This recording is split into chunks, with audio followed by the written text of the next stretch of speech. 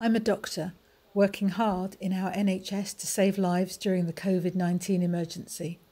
I'm obviously worried about exposure to the virus, but I can't help feeling that the biggest threat to me is my stalker.